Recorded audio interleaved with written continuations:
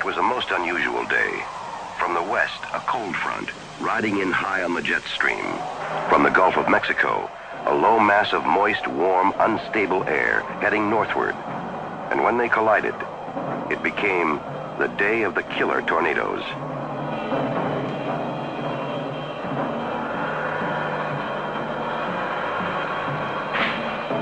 From early morning, the Weather Service warnings were out. From the Gulf to the Canadian border. Tornado watch for this area has now been changed to tornado warning. At 9:30 in the morning, the first tornado touches down in an open field in Indiana. By early afternoon, as the turbulence grows, the watches and warnings are coming thick and fast. Tornadoes are hitting Tennessee, Georgia, Ohio, 2 in Illinois, 2 more in Indiana.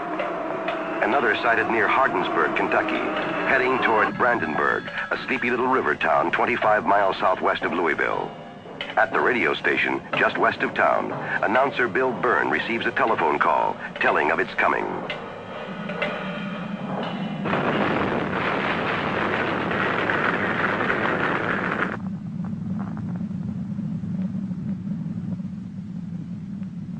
The only warning, a last-second shout, and in 30 seconds, 31 people will die.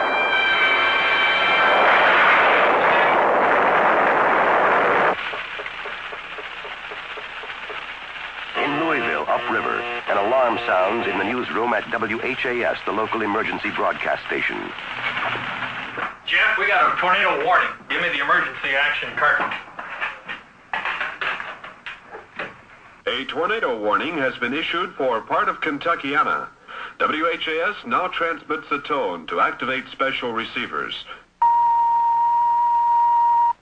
The severe thunderstorm warning has been changed to a tornado warning for Metro Louisville, Jefferson County, including Meade. In the sky above, Dick Gilbert, the station's airborne traffic reporter, is already keeping watch.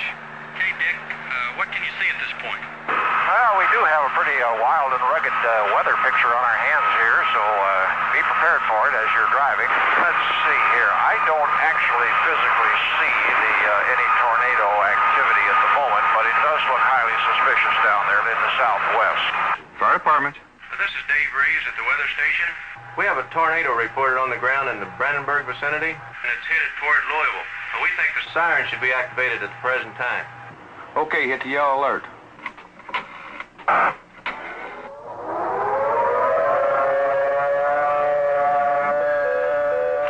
department. Yes, it's tornado warning. Turn television on, listen for further instructions. Well, it's a spectacular sight. The low clouds, very black low clouds. Let's see. At the moment, they're just about over Bowman Field out, and it is swirling around, and it looks like smoke underneath it.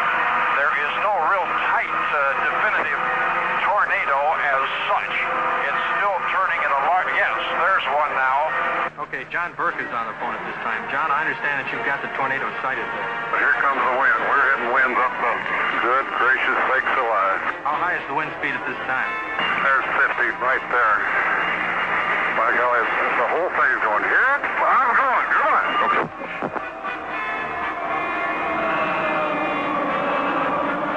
The huge funnel touches down at the state fairgrounds, south of the city, then heads direct for downtown. WHAS TV, head cameraman Bert Broman grabs his camera and runs for the roof.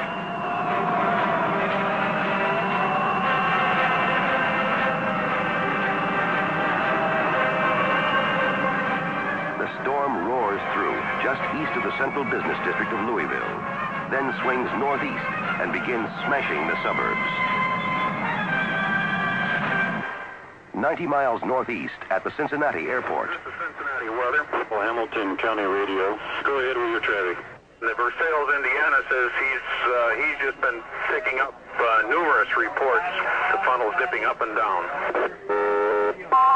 Attention all cars and departments and all county broadcast. Macaron, Cincinnati, Hamilton County Civil Defense. The National Warning System alerts Leora Macaron, the county civil defense director. Civil Defense to Weather Service. What is the location of the tornado? 13 miles southwest of Greater Cincinnati Airport, moving toward the northeast, 50 miles per hour. Okay, I'm going to sound the sirens.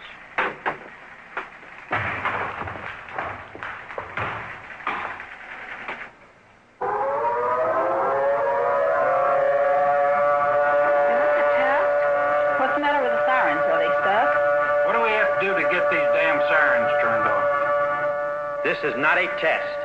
This is an For the first time in 17 years, the civil defense sirens are sounding in earnest.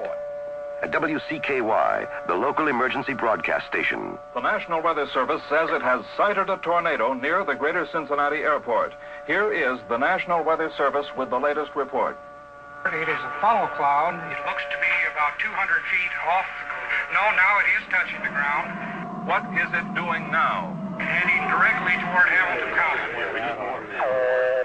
This family of tornadoes that's just southwest of the city now, it's going to go up the west side of the city and through the northwest side of the city.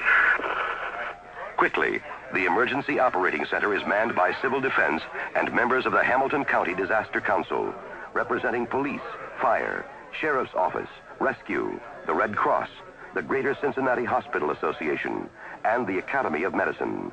Attention all cars, departments, this station on emergency traffic only. Unit with emergency, go ahead.